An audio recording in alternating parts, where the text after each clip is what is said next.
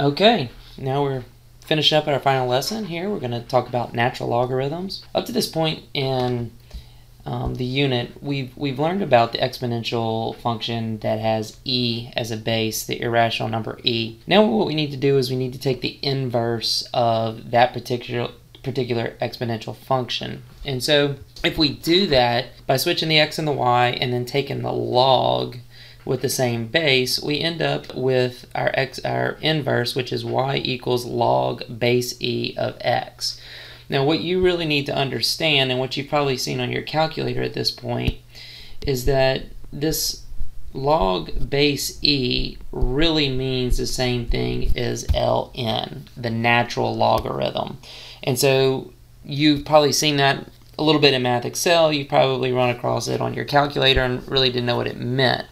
And so now anytime you have a logarithm that has a base e, in place of that you can use ln. Okay, so now I'm going to just kind of show you an example of how they're similar. So if I do log with a base e, I'm going to get that base e out of this template box, and then I'm just going to use a random number. I'll just use 15 and I get 2.708. Now I'm going to show you how the natural log, the ln, actually creates the same thing, and you can see that those are the same value. And so really now you can see in this concept box that, you know, an exponential function, the base e, has an inverse log, but instead of log base e we use ln, and you can see the graphical representation of that. Again, 1, which is understood to be in front of the e value, is our y-intercept in the exponential function, and of course the symmetric over the diagonal shows that the x-intercept is 1, 0 for the inverse. So let's take a look at sample problem number 1. We have a problem that asks us to simplify as a single natural logarithm. And so you've learned about log properties back in a previous lesson, so you can use all of the log properties and rules that you've come across in exponentials and logarithms to work with the natural log the same way. So go ahead and try sample problem number 1. Okay, first thing I'm going to do is I'm going to change this power, and I'm going to go ahead and actually take that and change 15 squared to an actual number. So now we need to condense this. Simplify means condense, so we're going to condense it down to a single natural logarithm. And since we have subtraction, that leads us back to division, and of course we can simplify that value, and so we have a single natural logarithm. Alright, I'll stop right there. In the next video we'll look at some sample problems involving natural logarithms and equations.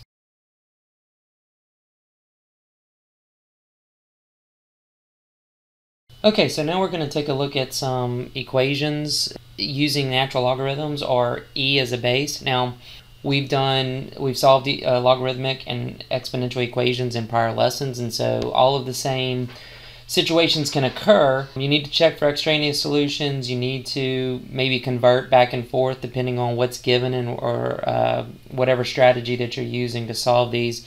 Except now we have one additional fact. We need to keep in mind that log base e is the same thing as the natural log.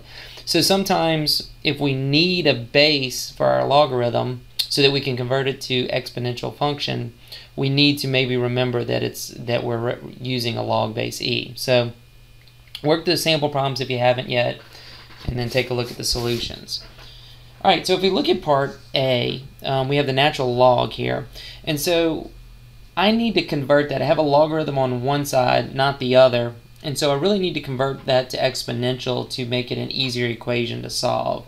So the easiest way for me to do that is to just rewrite this back in terms of log base e.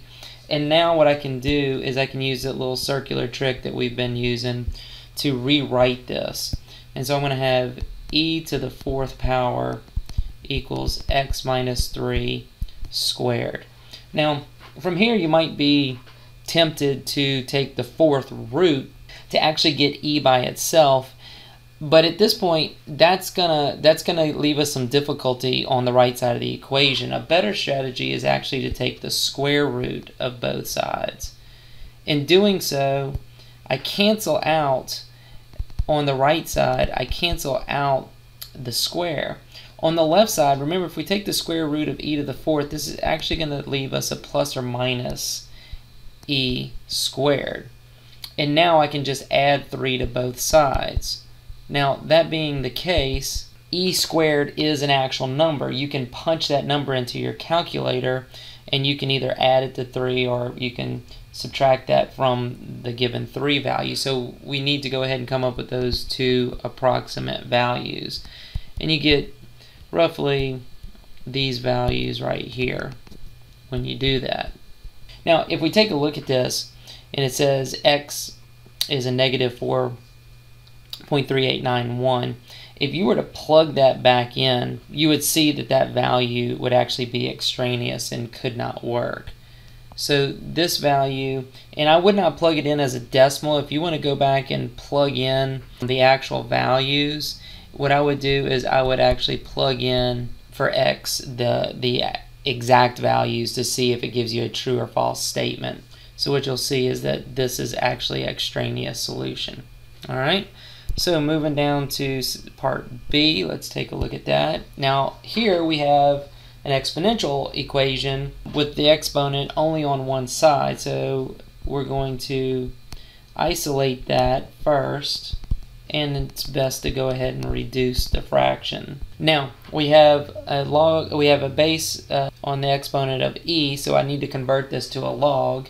And of course, if I just did that according to my little rules here, I'm going to end up with log with the base e. And of course, we know that's the natural log, and so you can write that as the natural logarithm. And I just went ahead and converted that 7/2 to a decimal just because it's a little easier to work with.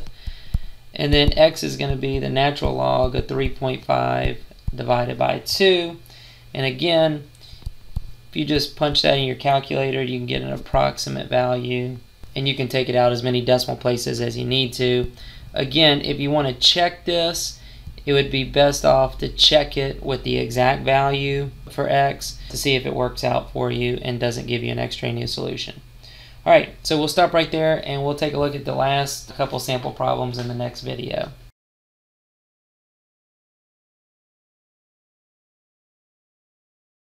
Okay, let's take a final look at one more equation and a word problem that you're probably familiar with at this point. Alright, sample problem number 3. Again, if you recall back from previous lessons, if we have a logarithm with the same base on each side of the equation, in effect, they end up canceling out. Now that's not exactly what's happening there, but you get that process that technically happens there. So we eliminate the logs and we're just left with the final parts there. So we have x squared equals 3x. Now to solve this, I want to get it all on the same side, and then a simple factoring problem. Now we get two possible solutions. Again, anytime that we have two solutions, you want to check for extraneous solutions. The first obvious one here is 0.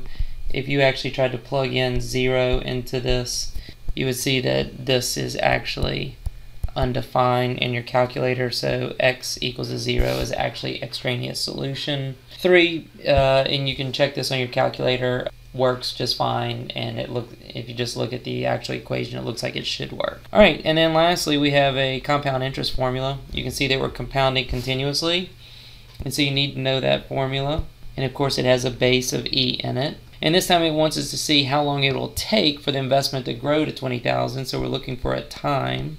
And if we just simply work this out from here.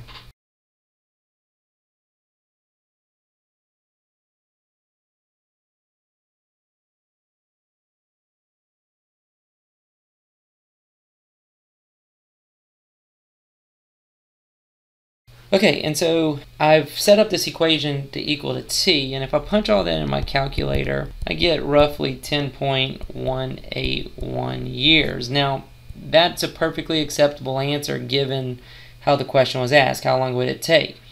If it asks us for how many years and days it would take, then at that point we would take the remaining part of this decimal and multiply it times 365, and that would tell us how many more days of that year till we finally had the doubling process completed. So just pay real close attention to what's being asked of you in the original problem. Alright, that kind of concludes our lesson on natural logarithms.